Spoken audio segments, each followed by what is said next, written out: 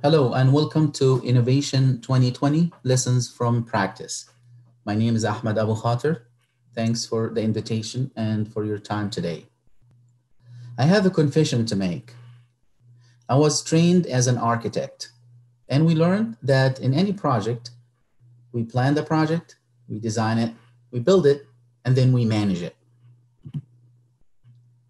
This is the project life cycle: plan, design, build, and manage. Does it sound familiar to anyone? Yes, of course it does.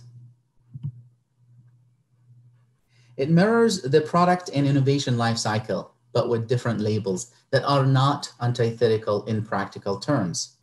In the product lifecycle management, we have the ideation phase, the proof of concept or the minimal viable product phase, the release and production phase, and then the launch and monitor phase before the product is retired or end of life, with some variations. But what's most telling here is that to understand that really both architecture and innovation are really strikingly similar in the sense that they are all about value augmentation, defining value, creating value, communicating value, and finally delivering value to your customer. The difference between architecture and innovation is that in innovation, the end customer is more than just one client, and they are not generally well known or well understood without extensive market research. Their needs and requirements are not well defined, not to mention the buyers and the users are not usually the same. So it is not a one-to-one engagement, but more like one-to-N or one-to-many engagement, which can be more challenging, of course. So it's critical to know who your customers are and what their problems might be. We also learned that innovation has a lot more risk and uncertainty in terms of how to monetize the investment, which means that there are no guarantees that your target customer will actually buy your product once it is ready, unlike architecture, which is an upfront paid engagement. This is all compounded by the market fluctuation and the speed in which change in technology happens today, the micro and macro economy, and let's not forget the competition, which we will discuss later. So as you can see, our job as innovators is to be able to build the right product for the right market, build it right with the right tools, processes, and resources, and build it fast so we don't miss the market window. In other words, innovation is all about enabling us to deliver the right product for the right customer at the right time with high level of quality and reliability. So, what is innovation? The MIT definition of innovation is the delicate integration process by which we can take ideas from inception to impact. What I would add is that it is the creation of enough perceived value for someone that they are willing to pay for. The value must be measurable, quantifiable, and demonstrable. Said differently, the process capable of producing ideas that can be commercialized and monetized. So innovation is a process, and it's not really about aha moments, as many people think. It does not start with an idea. It starts with information about your customers and their problems. And it does not end with finding a solution. It is about value augmentation to stay relevant in the face of all of these changes we talked about. There is a difference between innovation and invention. Has anyone heard of General Magic? For those of you who have not, these are the makers of the first smartphone, the Newton, in the late 1980s, years before Apple made a fortune with their iPhone. So Apple iPhone was not the first smartphone. It was General Magic that created that first iPhone. But ultimately, it crashed and went bankrupt. Anyone knows why that is? Well, it was the wrong timing. It was 15 years too early. The market was not ready for that innovation. The idea was awesome, but all the infrastructure necessary for its success was not there yet. And both the customers and users had a really hard time seeing its value. So it is all about the right product for the right market at the right time. Market window is very, very important. The market must be ready for the innovation. Otherwise, it runs the risk of being relegated to an invention that may not succeed in the market. Another important lesson we learned from this is that although the company itself failed, its idea was the foundation for the smartphone and a lot of what we now take for granted. So failure is not the end. It was the beginning for many important lessons that outlived them. Apple, for example, took that lesson and provided an incremental approach to the iPhone, the iPad, 1,000 songs in your pocket. And it resonated so very well with so many people. Then this provided the springboard and enough runway for them to introduce the smartphone and for the market to accept it. So innovation is an activity and a process, and it is a function of invention and commercialization together. And it is more about discipline, not creativity. But what makes some companies like Apple, for example, innovative? What's their secret? Well, it comes down to three major pillars of market and value-driven innovation: the innovation ecosystem, the culture of innovation, and climate of innovation, which I'm going to discuss next. This is the difference between actually doing innovation and actually being innovative. Let's take a look at the innovation ecosystem, which has 5 connected elements that we need to leverage: the entrepreneurial infrastructure, the risk capital, the corporate resources, government, and universities. This is about leveraging all of these components together. It is the collective wisdom to enable value delivery, where the whole is greater than the sum of the individual parts. This is about open innovation, which is market-driven and an outside-in approach rather than an inside-out approach to innovation. It is also about the learning enterprise, which is being part of this well-connected ecosystem rather than being on the outside of it. It is about creating fully networked and fully integrated enterprises by leveraging experts and ideas from inside as well as from outside the organization. If you only rely on yourself, you will end up turning your organization into an isolated island and a graveyard for ideas. Now that we introduced the innovation ecosystem, I want to spend some time on the culture and climate of innovation. Creating a culture of innovation means first and foremost that we need to be obsessively and maniacally focused on the customer who buys the technology and who uses that technology. Everything must begin and end with your customers. You cannot be everything for everyone. You do not shoot at everything that moves. You need a rifle, not a shotgun. You need focus. Focus on your customers and their problems that you can solve. So it's important to learn to say no to good ideas so you can make great ideas happen.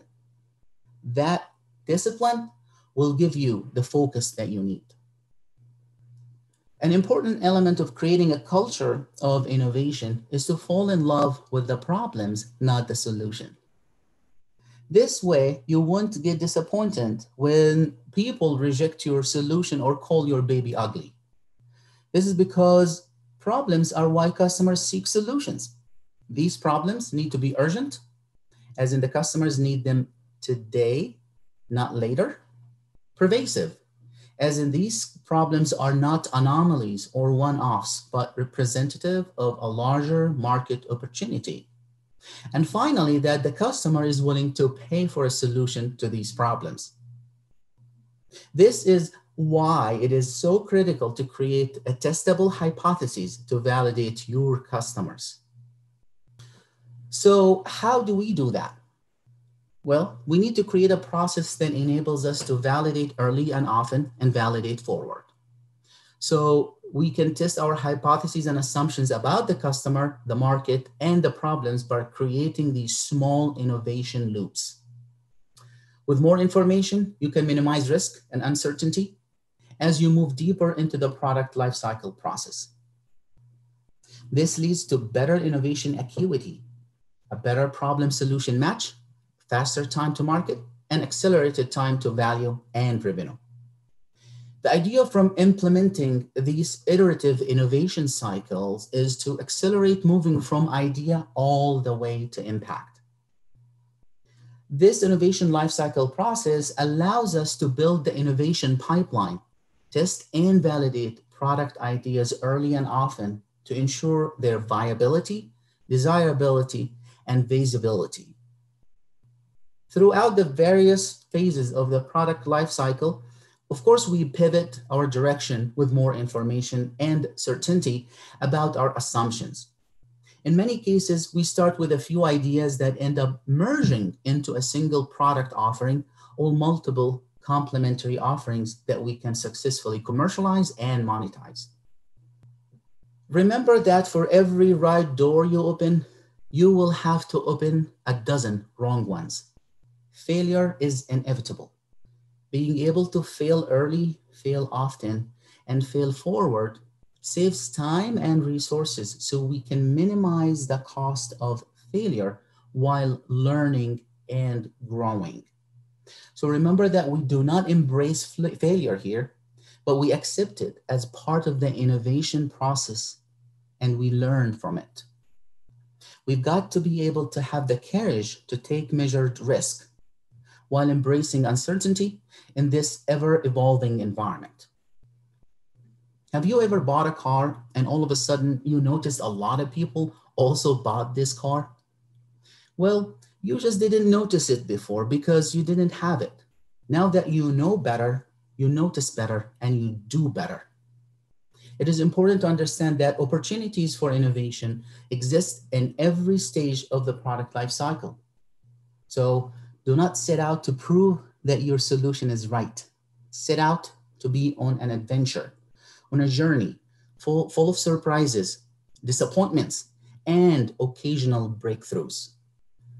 When it comes to culture of innovation, remember that innovation is a team sport and that it takes a village to innovate. So remember that innovation is all about the collective wisdom, not the individual genius.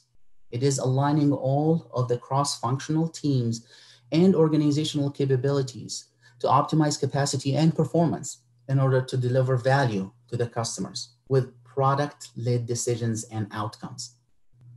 Winners focus on winning. Losers focus on winners. So in whatever you do, focus on winning. You cannot out-innovate your competition by copying them. You cannot do it better than them. You will always be playing catch up and only be second best. Develop your own true north. Be authentic, but keep an eye on your competition. But more importantly, run your own race. Be yourself and keep your focus on your finish line, not your competition. Otherwise, it will be a lose-lose proposition or a pricing war that would eventually lead to a race to the bottom. Try and try and try over and over and over again. You cannot score if you do not take the shot. Think big, start small, act fast. But start somewhere, improve and build success over success. You need to be resilient and resourceful and create a business that can do more with less and can be innovative in times of uncertainty. A resilient and a nimble business is a viable and sustainable one. Without resiliency and ability to disrupt your business with new innovation before being disrupted, it would be a matter of time before someone else comes along and make you irrelevant. We all remember Kodak and know that the digital camera was actually invented by an engineer at Kodak. So don't be afraid to innovate and try, even if it means cannibalizing yourself before someone else does. Defining and measuring success are both important. To be able to baseline your organization and to measure and gauge progress with the right set of KPIs. This is instrumental in keeping your finger on the pulse of your innovation, progress, and overall program health. The more value you provide to your customers, the more mature your business will become and the more growth you will achieve. So leverage innovation as a competitive advantage and a differentiating capability. Data is your best friend to show the organization how you are making incremental improvements, moving from ad hoc implementation towards functional excellence in your journey to build your competitive advantage. Our platinum rule is define what you'll measure, measure what you'll move something that matters. Innovation is all about people, not processes or tools. People are the most valuable asset in your organization. So empower and invest in your people. Unleash their innovation potential.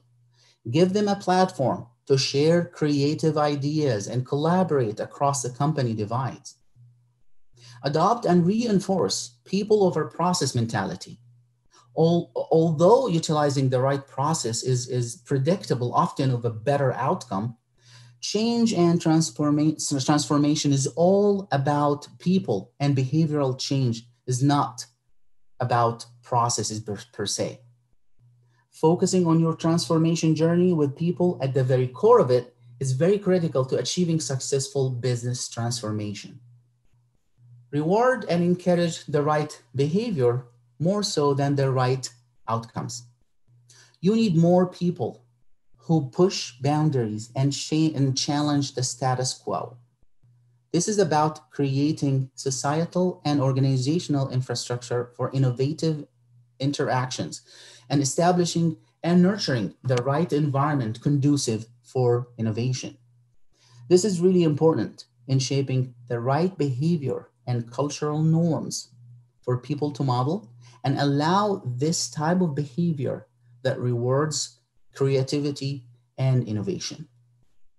These cultural norms are important in moving from the processes of innovation to making innovation part of your organizational DNA and habits. Needless to say, executive support is critically important. Focus on making your initiative relevant to their very success by tying it to one or more of their strategic priorities. Make sure you secure executive sponsorship and support of your innovation so you do not end up as an afterthought, or worse yet, being viewed as a waste of resources.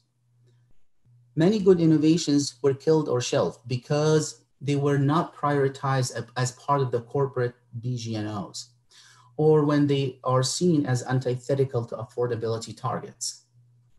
Innovation is never about the size of your team or the size of the investment or the resources you have.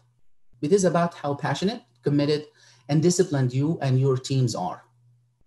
It is about finding a common purpose for you to rally the troops behind and a common cause that everyone believes in. We know that there are different types of innovations. Innovation can be either revolutionary or groundbreaking or incremental. It can also be a new innovation or new ways of doing the things differently. In other words, either doing things better or doing them differently with radical change. It also could be technology, product, organization, business model, or tools and processes innovation. Remember, Google was not the first search engine. Facebook was not the first social media platform, and Microsoft was not the first software company. In many cases, small innovative change can have a larger impact than a larger, more well-funded initiative. Consistency and scale is the key here.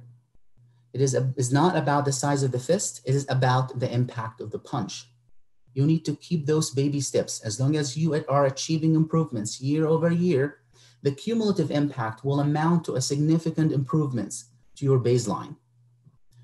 Innovation leadership is also different than the traditional leadership in the sense that you are a leader of leaders. You enable your team to do great things by providing three essential things: direction, protection, and reward. Yes, create a strategy, but more importantly, provide guardrails. People align behind a common purpose. So show them what great looks like and they will follow you. Define scopes and veto bad ideas. Then give your team a lot of room to be innovative and do great things. You will be amazed. Remember, behavioral and cultural change is difficult and it takes time. That's because transformation is a process, not an event. As you continue with the rest of this conference, I will leave you with this important thought. Do not take anything for granted. Challenge the status quo. As soon as you start walking, the way will appear. Start somewhere. Be bold. Be brave and keep on moving forward. So I implore you, I entreat you, and I challenge you to keep on innovating and making our world better and brighter. Thank you for your time.